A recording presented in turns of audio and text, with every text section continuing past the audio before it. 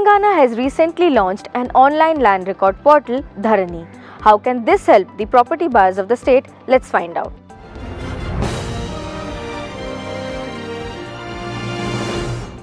Hello, I'm Naima Khatun and welcome to Property Matters. The Telangana government has recently enforced a new revenue act called the Telangana Rights in Land and Pattadar Passbook Act 2020.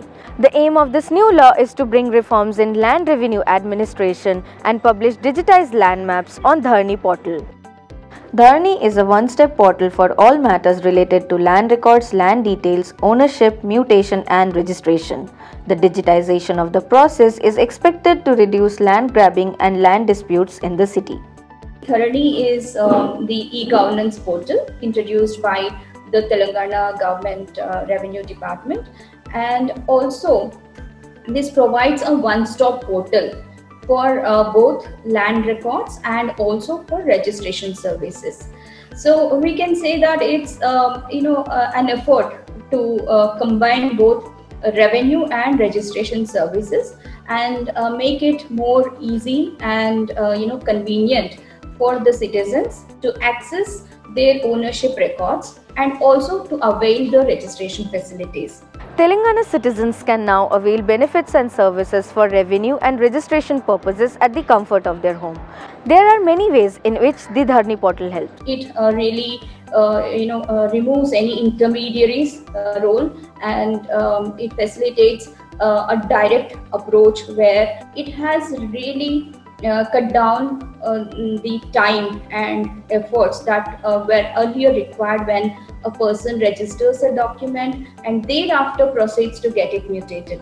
So here, as we understand, as the officials say, that the time has been reduced almost for only to an hour. So the moment the registration happens, immediately the mutation would happen. Dharani has cut down all those unnecessary time lapses, and it is only 1 hour that it would take for a person to register and immediately to get it mutated. Real-time updation of textual records would happen. The maintenance of land records has become easier now for the officials as well as for the citizens to view their ownership and to guard their property. As of now, only the details of agricultural section can be checked on Dharani portal. The government is also working towards integrating the non-agricultural section and will allow its registration soon. Landowners and buyers can benefit from 2 sets of services provided in Dharani portal. So when we say revenue services, citizens can avail mutation of their land records. They can search their land details and they can get the market value. It also facilitates the viewing of prohibited properties. One would be able to know or calculate the stamp duty, the registration fee, make the payment, get the receipt, and then submit it, book a slot for registration, and in case the person is unable to attend on the date of registration, they can reschedule the registration date. Can land records obtained on the Dharani portal be used to initiate registration process in the portal itself? Do consumers have to pay any charges? Certified copies. These copies can be used for whatever purpose that the person intended to use them. However, it also depends on the exactness of the purpose. Suppose a certified copy is required of a link document for the purpose of registration. Yes, it can be used.